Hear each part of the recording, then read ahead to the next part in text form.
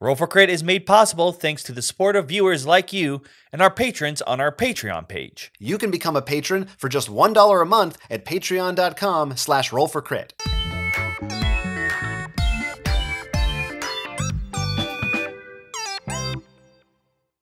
Once again, the holiday season is upon us. Everybody's out shopping for gifts. Black Friday and Cyber Monday deals have already started popping up here and there. And you may be watching this because you are wondering what to buy for the board game enthusiast in your life. We're here to help. We do a lot of reviews, and many of the things that we're going to recommend in today's list you will be able to find full in-depth reviews of elsewhere on our channel, but this is the rundown to sum it all up if you really need to know what to buy and for whom it should be purchased. We're going to split that up into a few different categories, primarily games for the casual player, medium weight games, and then advanced games. So it's up to you to determine how to choose which games to buy for which people, but hopefully we can help you get started in the right place with some recommendations. And of course, we do this every year, so this is going to really focus on games that came out this year in 2020. There are some good things that came out this year. Now, we're going to start off with the casual section. This doesn't mean simple as much as it's going to be a lot easier to get more people to the table for these games. And one of the easiest ways to get people to the table is with properties that already exist. Many of these will be attached to maybe some movie titles such as Back to the Future. There are actually two Back to the Future games that came out, Dice Through Time and Back in Time. Both of these games, of course, involve the characters from the Back to the Movie franchise, and they are fully cooperative, meaning that you won't be playing against each other, you'll be working together, as you can probably guess, to fix the time stream.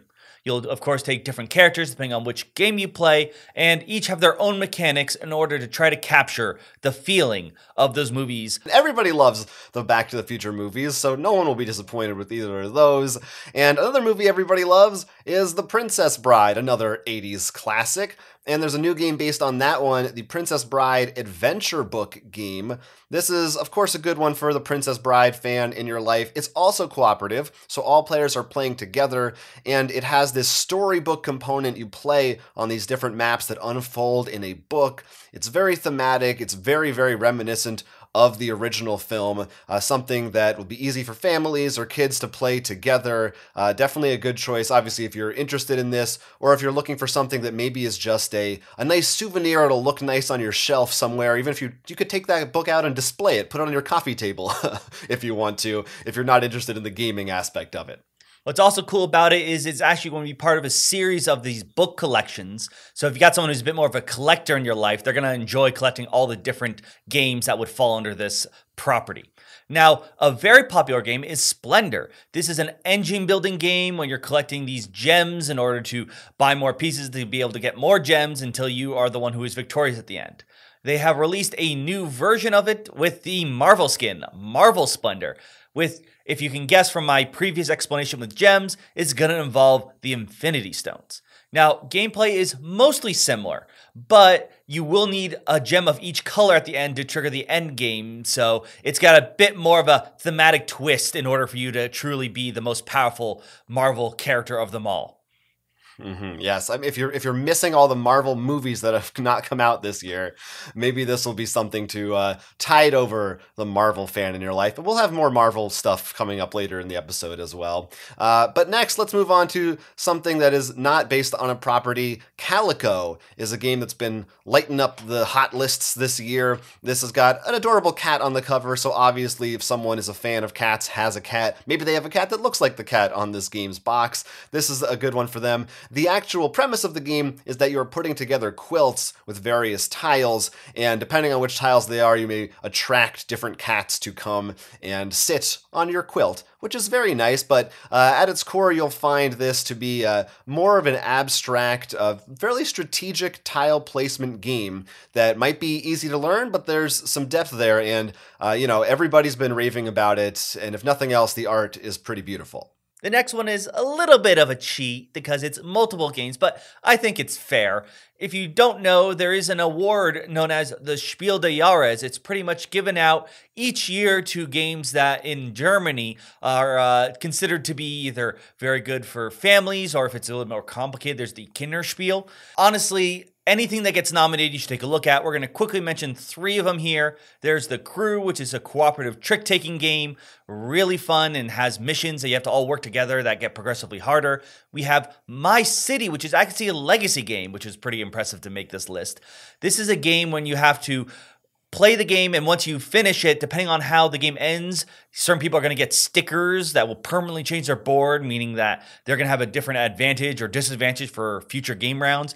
And then we've got Pictures, which actually won the Spiel des Jahres for this year. It's a game all about trying to communicate to people about the picture you have, but you can only communicate in very specific ways, whether it be like shoelaces or rocks. It's really trying to think outside the box to get your message across. Yeah, so a pretty wide variety of genres there, but they win those awards or are nominated for them usually for a reason, and we haven't had the chance to play all of them, but from what I've played, I really enjoyed our time with them. Our last game for the casual category on this list is a very different one indeed. It's actually a game system called Blinks. These are a series of electronic pieces. You will buy 6 of them in a set. Each one has its own game on it, and they communicate with each other. They're magnetic. They will learn and unlearn the games that you teach, and they light up and change color in different ways to allow for all kinds of different games. Now, this is somewhat more on the expensive side for games. One set of these goes for $99. I think you have to get it straight from the official retailer site. You may not find it on your Amazon or at your toy store or what have you. But it's a really unique idea, and if there's someone you know who is kind of into tech stuff, maybe even just as much or more so than the board game side of things, this is a cool toy-like idea that they might be able to get into. It's definitely one that's going to target more of the people who really love to upgrade and see the newest technology. And if they're a coder, they can actually try to make their own games, which is definitely a plus. Our next section is Medium. This is a little bit more challenging. Obviously, many of these could cross over back and forth, but we need to separate this somehow. We're going to start off actually with returning to Marvel, but this time Marvel Villainous. The Villainous line is actually based on Disney villains. They have had some expansions, but Marvel Villainous is its own standalone. Marvel Villainous, because Marvel is one universe, you are all sort of competing with each other and have a shared deck of heroes to deal with. This changes up some of the mechanics and also has a lot more player interaction. It's really fun to play, and if you are a fan of the Marvel movies, or 2, you enjoyed the Villainous line, this is a great addition because it shakes some things up. Yeah, Villainous was a pretty great entry-level thematic game based on a property a lot of people are familiar with that can introduce new players, but also has enough rule sets and strategy involved that more advanced players can enjoy it as well. So it's medium on our list. Now, if you have someone who is a fan of World of Warcraft in your life, then you might want to take a look at Small World of Warcraft. The original Small World is a fantasy game, an area control game where you are sending units out into a map, different factions, elves, dwarves, what have you, and trying to take over different areas while fighting other players off. This is the same premise, a very similar gameplay, but with characters and races from the World of Warcraft. So it's totally standalone. You don't need any other set to be able to play, but if there's someone who's addicted to that World of Warcraft thing, or maybe they just were at one point, and this will be nostalgic for them, this would probably make a good gift. And while most mechanics follow what is in Small World, they have a new mode just for those World of Warcraft fans where you can have the Horde versus the Alliance. Now, our next game does not use another property, though I think the name has been used for a lot of things, and that's the Search for Planet X. You're going to be moving around the sky, gaining clues and trying to guess which section has asteroids, has clouds, nothing, until you're able to narrow down and find Planet X. Depending on how well you're able to guess about how the layout the app has set up for you, you're going to get more points, and whoever can guess correctly the most wins. Yeah, I'm a big fan of these types of games with deduction. So if you're into that kind of puzzle solving thing and trying to find secrets or hide things from other players, this is a really neat one that'll make your brain think. But if you're more of the kind of person who wants to go out into space to shoot aliens, then you'll probably want to look at Aliens Bug Hunt. This is based on Aliens, the 80s movie, sequel to Alien. You're probably familiar with it. It's another cooperative game. All players are going into this complex from the movie and trying to take on as many aliens as they can. The aliens are represented by dice. You'll be rolling them to attack them. It's a relatively straightforward game that doesn't have too much complications in terms of the rules, and because you are working together, that makes it a little bit easier. But if you like that flavor, you like the flair of the Alien films, this one captures that suspense and that action in a unique way. It's got some cool mechanics allowing you to explore base and trying to work together and dealing with more of the horde style of the aliens that we see in the Aliens movie versus the one hiding and sneaking around the base, and definitely one to check out if you are a fan of the movies. Now, we're going to end off this section with Fort. Fort is from the same people who brought you Root, and in this game, you all play as kids trying to build the coolest fort. In order to do so, you're going to get the neighborhood kids to come and help you, but depending on which kids you use, they may go to other players if they're able to brag them or bribe them to join them. This is a really interesting, fun deck building game, and if you like that kind of genre, it's one to check out because it swaps things around, because there's going to be a lot more of card switching, and you have to decide which cards are worth playing, because those are usually the ones then your opponents are going to be able to take. Yeah, it's a really unique one. Another one that has a great amount of depth to it, but it's just a small deck of cards in a small box, very simple to set up, and a really appealing theme and artwork that people are going to want to play. Now, our last category, well, our second to last category, there's a surprise category afterwards, are the advanced games. These are the games that you want to get for the person that you know is a huge board game player. They're going to be able to pore over this rule book and understand it and teach it to people. And we're going to start with maybe the biggest release of the year, certainly one of them, Pandemic Legacy Season 0. Pandemic Legacy skyrocketed to the top of everybody's lists when it first came out. Since then, there has been a Season 2, and now Season 0 is the newest entry in this series. It is a prequel, and it is totally standalone, so if you know someone is a fan of the other games, or if you don't think they've had any of them, this is still okay. You can still buy them this to start with. You are trying to take out Cold War agents in the Cold War era, whereas normally you are preventing disease in Pandemic. This one has a twist on it, and like the other Legacy games, things are going to change as you go. The board will change, stickers will be added, players' characters may be injured or killed as the game goes on. Another cooperative game, but very intense and very, very hot. The Pandemic Legacy series has definitely been very hot, and it's one a lot of gamers talk about. It's only been rivaled by the likes of Gloomhaven. This has been a game that everyone has talked about. It's a huge game with a giant campaign. For some people who maybe don't want to spend as much money and aren't sure if they're going to like it, they made Gloomhaven Jaws of the Lion. This is a smaller prequel sort of story to the Gloomhaven story, where you play as a group of mercenaries known as the Jaws of the Lion.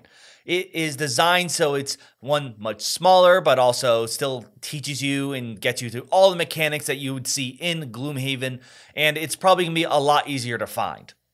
Yeah, it's all the fun and mechanics of Gloomhaven without still being able to fit it actually underneath a tree or what have you. much easier to wrap, let's put it that way. So definitely look at that one. If you want something, or you know someone who wants something more narrative-based with an even stronger story and a focus on characters and dialogue, you might want to take a look at Forgotten Waters, which is a game from Plaid Hat Games in which you are pirates on a pirate ship sailing the seas. This one uses a web-based app, so as you play, you're going to be hearing stories read to you via this app with voice acting and music and sound effects, and you are exploring a map together. It is cooperative, although you can a little bit backstab each other here and there if you want to. There are multiple scenarios included, and you can get from one end to the other experiencing some really unique and humorous stories. Forgotten Waters is really a great choice, especially now, because they actually designed the game after all that's been happening, so you can play it on camera, everyone in their own home. All you need is the one person who owns the game to put their camera on the board so you can see where the ship is, and the rest is through a website and still hear that great voice acting. If you're looking, though, for something maybe a little different, then maybe you should be taking a look at Pendulum. This is a game where you are actually using real sand timers to trigger actions. So everyone's going to be placing their workers on the board, but certain actions don't trigger until the sand timer is put on the space, and workers cannot be removed until the sand timer is not on their space. So it becomes this interesting, hectic worker placement of trying to position your people at the right place at the right time. And then once all the sand timers are run out, how do you spend your resources correctly? Definitely a new experience to those who are used to maybe playing a lot of different board games. Yeah, this comes from the same publisher as really big games like Scythe and Wingspan, so definitely one that a lot of gamers are talking about, worth looking into. Now, we got another game based on a movie that was supposed to come out this year, so if there's someone you know that is disappointed they won't get to watch the new Dune film, they can try to pick up Dune Imperium. This is a deck building and worker placement game based on the books and the film. In fact, it has original art that is really more based on the new actors playing the characters in the film. So you can kind of piece together what you think maybe that movie will be like if and when we get to watch it. But this is a sci-fi setting. You are trying to, you have various factions vying for control on the desert planet of Arrakis. Another good one for people who are fans of this series, and I would probably say one of the lighter ones in as far as the advanced section of this list goes, compared to the other ones, I think, which are a little bit more complicated. It's definitely one I want to check out, as well as there was the previous Dune game. Is just, as far as I know, really the only other big time Dune has hit the board game landscape, so to speak. Mm-hmm. Now, we've got an interesting deck builder that is the Ruins of Arnak. In this game, you all play as archaeologists who have found this mysterious land of Arnak, which of course you're going to search in order to explore, dig up areas, increase your deck with not only cards for you to purchase, but for artifacts for you to explore and discover. And hopefully, by the end of the 5th round, you have discovered the temple and are also the archaeologist with the most points. Yeah, this is from Czech Games, who always put out some really cool, interesting ones. So if you're looking for something that has some depth and some strategy to it, as well as a cool jungle exploration, kind of Indiana Jones-esque theme, take a look at Lost Ruins of Arnak.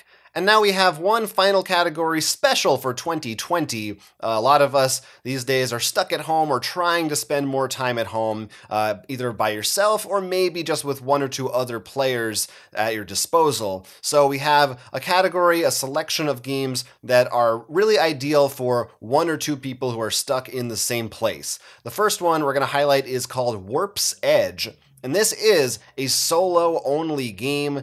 You are in a spaceship trying to fight off a horrible alien mothership, but at the end of each section of the game, each round, you warp back. You kind of are stuck in like a wormhole, and you will get to refill your engines and things like that, while the enemies do as well. So you are drawing random discs out of a bag, trying to get better lasers and everything to take them on. A really unique solo game with, if anyone who likes bag building or deck building elements, this is one you might want to check out for them. That isn't the only solo sci-fi game we have for you. Under Falling Skies is a game in which aliens have come to invade Earth and you're going to try to fight them off in underground bunkers. This is a solo game, like I said, where you're going to play through multiple missions in a campaign in order to try to fight off the alien menace. This uses dice placement in order for you to choose actions, but those actions also decide which ships are coming to get closer. You're going to do your best to fight off these ships until the mothership appears, and hopefully you'll be able to defeat that as well. I've been really eager to start playing this one, and a good one, again, if you're stuck at home, because it's got that campaign in it, so it'll last you a little bit longer. Another one that'll last you a good amount of time is Sherlock Holmes Consulting Detective, the new set for that series, the Baker Street Irregulars. This is a storytelling cooperative game wherein you take on the role of the irregulars working for Sherlock Holmes, trying to solve mysteries in London. You will be going around to different locations, reading story passages as you go, and trying to decide as a group what happened in each mystery. This is a perfect one for either one player or just 2 or 3 players at home. You'll take notes together, you'll have conversations, try to deduce what's going on, who the suspects are. It's very, very accessible, very easy to play. Even though you are trying to compete with Sherlock Holmes and get a decent score, or possibly beat them if you're good enough. I just feel like it's one of those games where you're there for the journey as much, if not more so, than the destination. The next one is a really fun one, whether it's just you and one other person or maybe with a group of people, and that is the Unmatched series. Strictly 2 new sets have come out, Unmatched, Cobble, and Fog, as well as the Jurassic Park set. You can probably guess what Jurassic Park has, characters from the movie. You can either play as the raptors and try to fight off the humans who have hunters and are going to be setting up traps. Meanwhile, Cobble and Fog has a bit more of a gothic style with Sherlock Holmes, Dracula, the Invisible Man, and Dr. Jekyll and Mr. Hyde. So if you want the raptors to take on Dracula, you can go do that. Yeah, this is a good one because, again, it has a lot of different sets that are all standalone, so you can kind of mix and match based on which themes or settings you think someone would like most. Next up, we have a strictly 2-player recommendation, Fox in the Forest Duet. This is a cooperative trick-taking game in which you are trying to guide your cards, your foxes and what have you, and move a piece on a map back and forth. And depending on who wins which trick and with which cards, that determines how this piece will move back and forth across your little board. It's a very, very small game. This is the successor to Fox in the Forest, which is the same idea but competitive. Both are nice, very small, simple 2-player games. And we're going to round off with one that you probably already know about, judging by their sale numbers, and that's, well, regular puzzles. It's a really easy one for you to just bring to the table and everyone work together to build a puzzle. And of course, depending on the number of pieces, you can easily increase or decrease the difficulty for your player group, so to speak. Yeah, there are tons of puzzles to look for out there. I know Mondo has a lot of really cool ones based off of movie posters or original art from different franchises. So maybe look into things like that if there are people who are fans of specific things. And we'll also finish off by recommending, as always, it's a good idea to take a look, if you can, figure out what the person you're buying games for has in their life already, what kinds of games do they like, and see what accessories might match what they have. Sleeves are always a good idea. Maybe an organizer box you can look up from a company like Broken Token for specific games. Anything like that that might complement their games, or for things that are constantly expanding like CCGs or LCGs, additional packs in those card game categories might be good as well. There's always so much for your gamer in your life. Yeah, or for you, if maybe you're using this video to try to decide what you should ask for or put on your wish list for this year. Another cool thing for to get is maybe some clothing, like Roll for Crit brand clothing. We now have a merch store with a lot of cool shirts as well as mugs and other fun goodies. There you go. So if you're looking for that, you can find links below this YouTube video. If there's someone who's specifically a fan of Roll for Crit, which they should be, or you should just shut them out of your life completely. Let us know in those comments down below. Are you planning on purchasing or asking for any of the things we mentioned in this list? Or is there something totally different that you're hoping to find as a present that we didn't get to? Talk to us down there, and hopefully you'll have a happy holidays. Either way, I'm Jonathan. I'm Will. And this is Roll for Crit. Like this video, subscribe to our channel, and support us on Patreon. That would make us happy. Maybe the next video is the one where Jonathan does a silly dance.